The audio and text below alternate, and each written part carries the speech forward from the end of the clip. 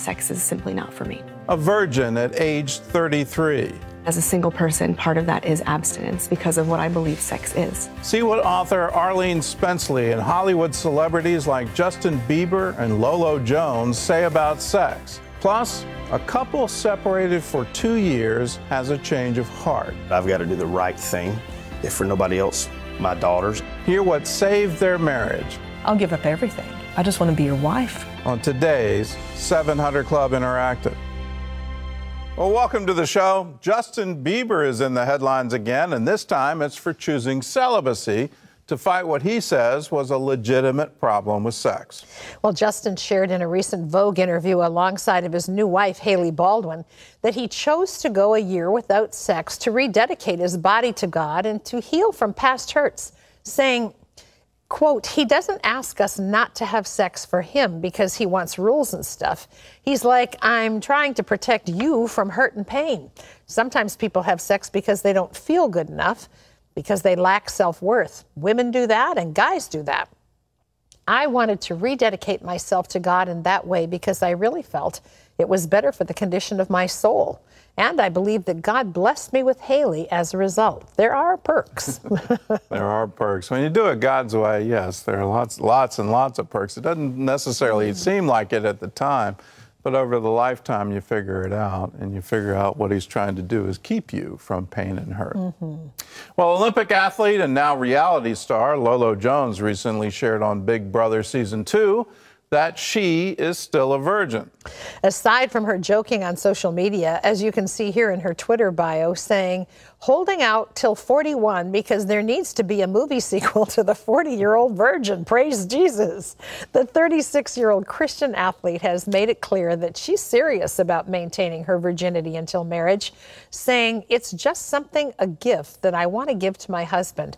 But please understand, this journey has been hard.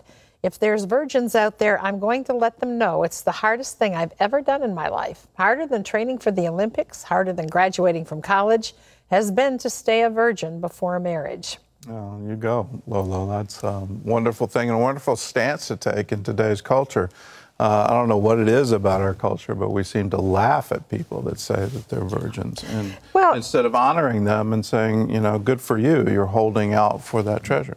I think most people, generically speaking, are not holding out for that treasure. So we mock others, I think, to make ourselves feel okay better about the choice we've made. Yeah, but go Lolo. Yeah. way to be there.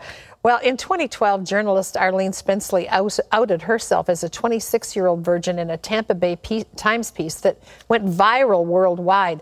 And she recently sat down with Ashley Key to explain why she thinks chastity is for lovers. Arlene Spenceley, thank you so much for being here with us and really being a part of our campaign called Unhooked, Holy in a Hookup World. So you decided to go public with your choice to stay abstinent?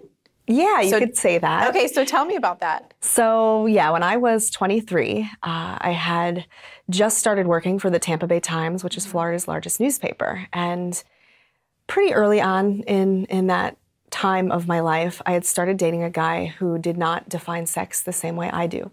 He was not a Christian like I am, and back then I had a different set of standards. I didn't really think much about whether I should share values with the guy I date. I just thought, hey, he's cute. Let's see if it will work, you know? And the further we got into our relationship, the clearer it became to me that he was not okay with saving sex for marriage, and that had been my plan. So I ended up ending this relationship, and afterward I realized that if this one random guy that I happen to date doesn't understand why I'm saving sex, then probably a bunch of other people on this planet don't understand that decision either. And so I decided, you know what, I work for the largest newspaper in the state. I'm going to take advantage of that and tell people what this is all about. And so I wrote this essay, Why I'm Still a Virgin at age 23. The feedback that I got was nothing that I even ever anticipated. But as it turned out, people really needed to talk about the virtue of chastity. So if chastity is a virtue, then it's a decision you make every day over and over to do the right thing regarding sex. Because all of us, single or married, are called to do the right thing regarding sex. And as a single person, part of that is abstinence because of what I believe sex is. Sex is a sacred physical sign of the vows that a husband and wife took on the altar where they were married.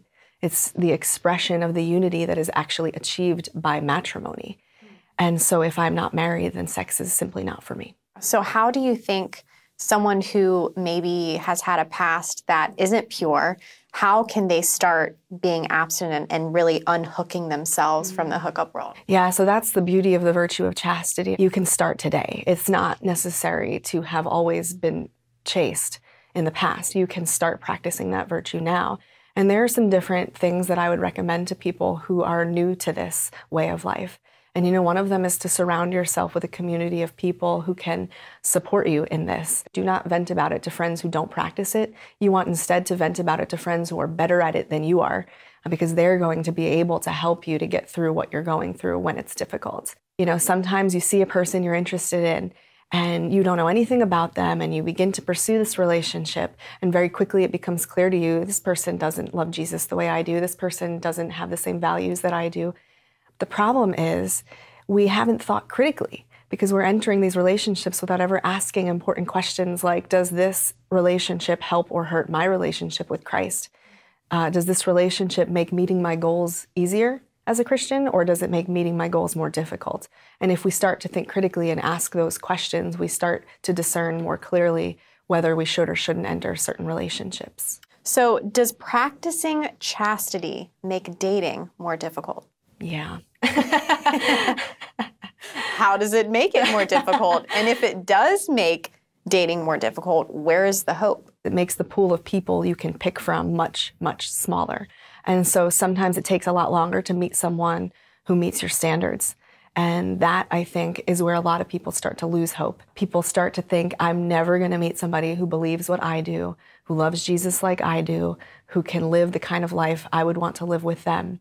And so they begin to lower their standards, and they begin to settle for relationships that are not as healthy or as holy as God would want for them. And so, yes, like sexual desire will arise in us, and it's important to listen to it and to say, hey, like I find myself attracted to this person.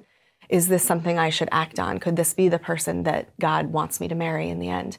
But sometimes in our culture, and by sometimes I mean 98.9% of the time, people misuse sexual desire. They don't see it as a reason to turn toward somebody else and will their good. They see it as an opportunity to will their own good by using somebody else to satisfy those desires. But you know, there is hope, and through the grace of God, it is possible to practice chastity, and I'm living proof of that. Well, Arlene, thank you. Seriously, thank you so much for just allowing me to talk to you. I know your words of advice are going to touch a lot of people, so thank you. Thank you so much. I appreciate it.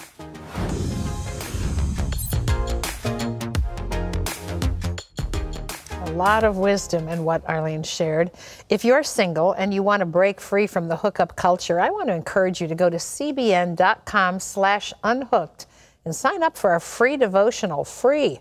In this 40-day devotional, you're going to find answers to sex, dating, and more with exclusive content from our relationship experts. You can also get it by calling 1-800-700-7000. Just ask for our free Unhooked devotional. Gordon? Well, still ahead, a husband gives his cheating wife an ultimatum. I basically told her I love you. I want our marriage to work more than anything else in this world.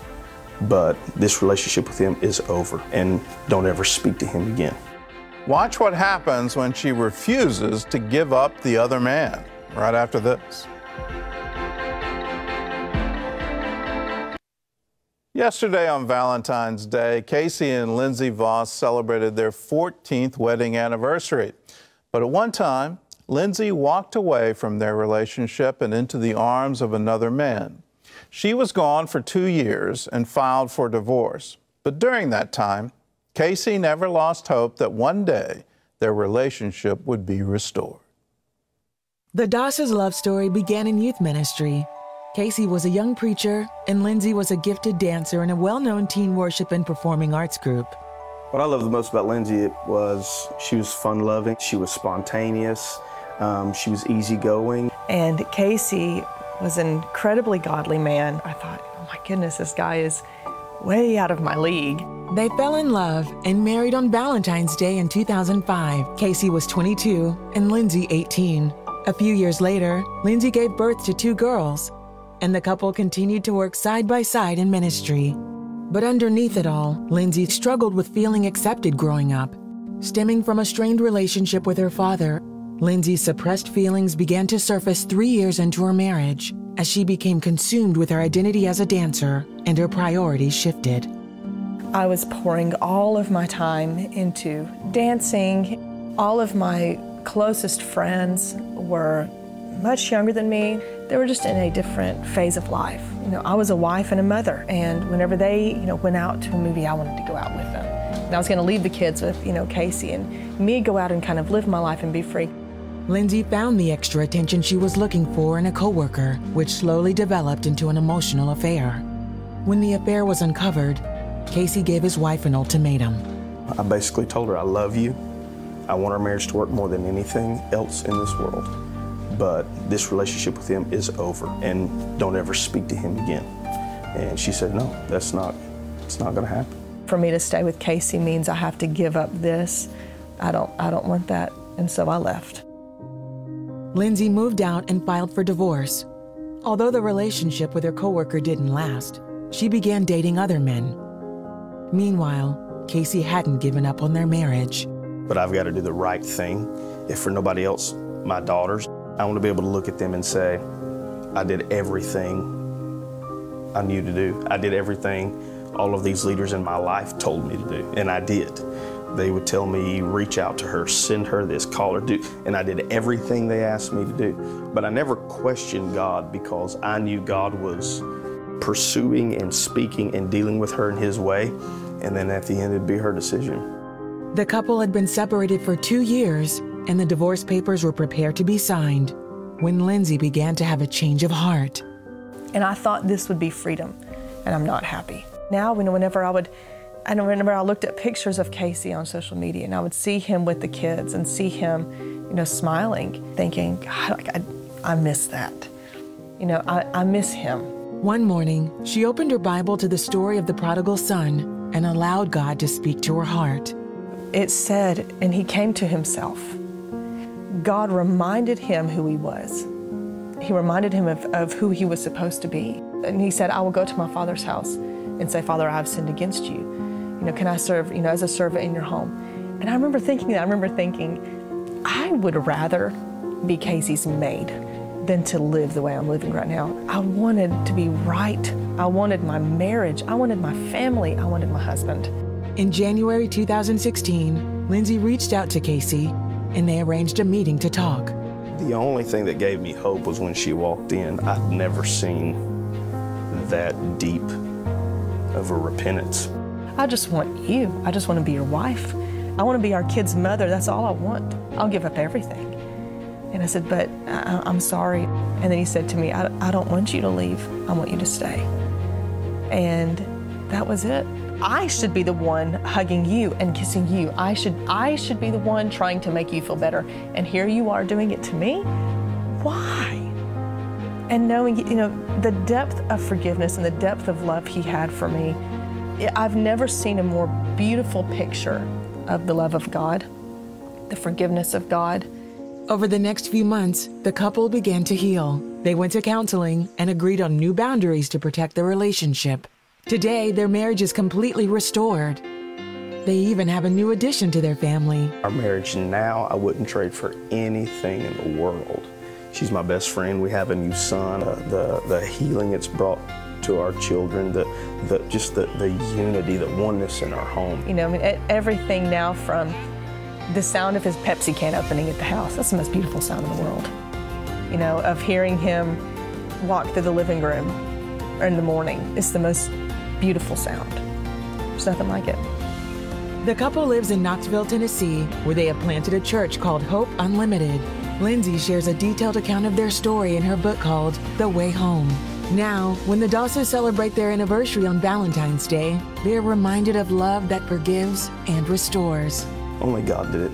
And Valentine's Day is where I celebrate His faithfulness. I look at my family and I think, I don't need anything else in the world. Now it's so far beyond, just an anniversary. It's the celebration of life in the same way that it's a celebration of love. And it's a celebration of God holding true to His word. It's that He is a merciful and forgiving God, that He is willing to take something broken and make it whole. And he'll do that for you. He'll take whatever you've broken, whatever you've done with your life, and he'll make it whole. And he'll make you what he intended you to be from the beginning. The Bible says that before he even laid the foundation of the earth, he created good things for you to walk into. That means he was thinking about you and your life before he ever uttered the words, "Let there be light." He was thinking about you. Now, Lindsay says something absolutely amazing. Here she's trying to reunite. She's trying to come back, and she says, "I'll give up everything in order to be the wife, the mother that I'm supposed to be." I see that as my destiny, what I'm supposed to do.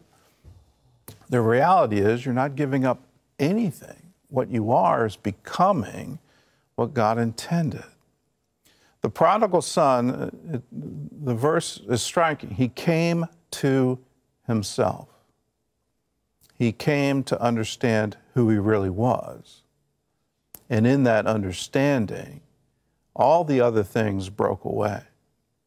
Here he is, he's taken his inheritance. He's taken what should have been a posterity, not just for him, but for his children's children. And he's wasted it on riotous living. And he's come to the end of everything. He's indentured himself as a servant to someone else. He's feeding pigs, and in feeding pigs, he's looking at what the pigs are eating and he's getting hungry. And that's what it takes to come to yourself, to say, this isn't me. This isn't what I'm supposed to be doing. It would be better for me to be a servant in my Father's house. Well, here's the great news. In all of that, the Father, who's absolutely a symbol for God the Father, was looking for him. So when he turned and when he came home, the Father ran to him, put his arms around him, embraced him, kissed him, put a ring on his finger, and said, let's have a great party. That is what God will do for you. What does it take to get it? It just takes that initial turn to say, this isn't who I am. This isn't what I want to be. This isn't the life that I want to lead. I want to live for him. And it seems at the time that you're giving up everything. No, you're not giving up a thing. What you're doing is getting everything, getting what you were originally intended to do, to be. And in that, you'll find that your heart's desires are satisfied. You can live a life of joy if you let God in and let him take control. If this is for you, just bow your head with me. It's a very simple prayer. Just show God, I turn. I want to have a life with you. I'm tired of it on my terms. I want to live on your terms. When you do it, you'll find righteousness, peace, and joy. Pray with me. Jesus. That's right. Say his name. Say it out loud. Jesus. I'm tired of the life that I'm living. I'm sorry for the decisions I've made. I'm sorry for walking away from you. Jesus, I turn today and I turn to you. And I want to give up all the things that I've done. I want to live for you and have you be the central purpose of my life. So Jesus, forgive me for the things that I've done. Forgive me. Set me free from them.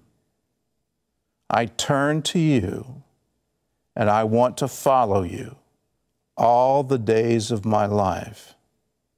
Hear my prayer, for I pray it in Jesus' name. Father, for those who just prayed, I ask for a baptism in your love. I ask that you would run to them, put your arms around them, let them know that their prayer has been heard and has been answered today. Do it, Lord, for I ask it in Jesus' name. Amen and amen. If you prayed with me, there's one more thing I want you to do. I want you to let somebody know The Bible says that if we will confess with our mouth that Jesus is saved, we believe in our heart that God raised him from the dead, we will be saved. So call us, 1-800-700-7000. When you call, I've got a free packet for you. It's called A New Day. It's What Do You Do Now? How do you live the Christian life? It's all free.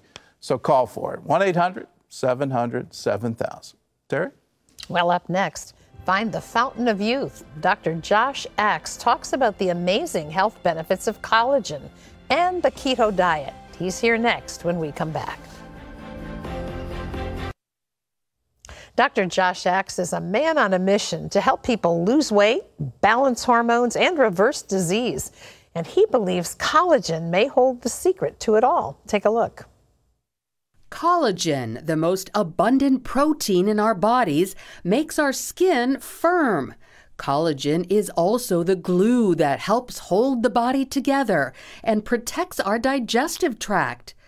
As we age, however, our bodies produce less collagen, which can lead to wrinkled skin, joint problems, a leaky gut, and more. We deplete collagen even more with a high-sugar diet, smoking, and too much sun. Dr. Josh Axe, who founded one of the world's most popular natural health websites, says the good news is we can put back the collagen by consuming bone broth, other healthy foods, and supplements. Well, joining me now is Dr. Josh Axe, and thanks for being here. Good to have you back. Hey, thanks for having me, Terry. Talk a little bit about this significance of collagen and how good it is. I mean, I guess I knew it was in our bodies, but I didn't realize we could help it along, kind of enhance it. Yeah, absolutely. You know, collagen is critical for us to get this in our diet. You know, 90% of our skin, hair, nails, bones, and our gut lining is made up of collagen, and our joints. And so, once we reach the age of 25, our bodies produce less and less collagen every year, and that's what makes our skin sag. It's what causes us to get creases in our forehead, our joints to ache. And most people get almost zero collagen in their diet every day, when in fact, it might be the most important supplement, or if we're consuming it as bone broth, the food that we're missing in our diet today. You know, I had heard that bone broth was good. I've used it recently, and it's, you know, drinking it, it actually tastes good. Yeah. But I didn't realize that it was a great source of the collagen you're talking about. It is. The number one source that all of our ancestors consume is bone broth. So making it at home or taking it as a supplement, both are great to do. You know, today there are products like multi-collagen protein and bone broth protein you can pick up at your local health food store, order online, where you can just simply add it to a smoothie. So it's a powder. So it's a powder, yeah. Simply take it, and you always want to look for multi-collagen protein, because we want multiple types of collagen, just like we want a multivitamin. But collagen can be a game changer. I mean, I've seen people, including my own family members, who have said they noticed their hair got thicker, their skin got tighter and more firmed. So for anti-aging, it's like the ultimate supplement. So is that the best way to add it to our diet? I know I've heard, you know, we should all drink at least 1 glass of the bone broth a day, but with the powder into our food? Yeah, so the powder, if you get the right powder, which again is something like a bone broth protein powder or multi-collagen powder, they're essentially bone broth, but in powder form. They're just dehydrated. Okay. So you're getting essentially the same thing in an easy, convenient form. I want to talk about your book. First of all, let me just show you all. I think the cover's so pretty. It's called The Keto Diet. Boy, this is kind of like the hot diet these days. And your book is really talking about a 30-day plan to kind of kickstart your body into the right mode, not just to lose weight, but to function well. Yeah, you're right. You know, and here's the big thing I cover in the book. There's a right way, but a wrong way to do keto. There's a lot of people today that are eating all conventional meat and dairy products on keto, and they might lose weight, but they're not healing on the inside. When people follow the keto diet the way that I lay out, where it's high in healthy fats, some vegetables, it's really, really healthy and healing. I've seen people overcome issues. You know, really, it's created to fight things like autoimmune disease, help heal our brains and nervous systems. In fact, I discovered this diet when my mom was battling cancer. We used this diet to help her beat cancer naturally. So in the book, I have a keto cancer plan, a keto collagen plan, and different plans to help people, you know, lose weight, but overall help their body heal, all in this book. Lose weight, and then you keep it off by staying healthy. Exactly, You're creating a rhythm in all of this.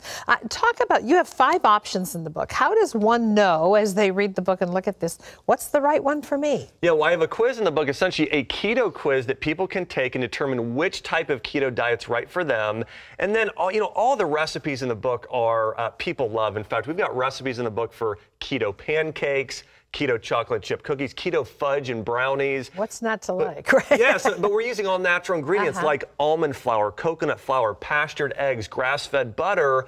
That actually, and the great thing is today, people can get all these things even at their local grocery store, and we have the 30-day plan in the shopping list all in the book, so there's really no confusion. One of the things you say is the keto diet is not about being hungry or starving yourself in any way. It's about eating lots of good food, really. Yeah, one of the things people will notice when they follow the keto diet the way I lay out in the book is they'll stay full. They'll actually get rid of those food cravings because they're getting plenty of fat, fiber, and healthy protein, and a lot of nutrient-dense foods. Well, it's a book that you really ought to get a hold of because it's got something in it for everybody. Keto Diet, it's available wherever books are sold. Thank you for being with us. Hey, again. thanks for having me, Terry. Great to have you here. Well, therefore, whether you eat or drink or whatever you do it all to the glory of God. There's an admonition for all of us, right? Thanks for being with us. Have a great day. We'll see you again tomorrow on 700 Club Interactive. God bless you.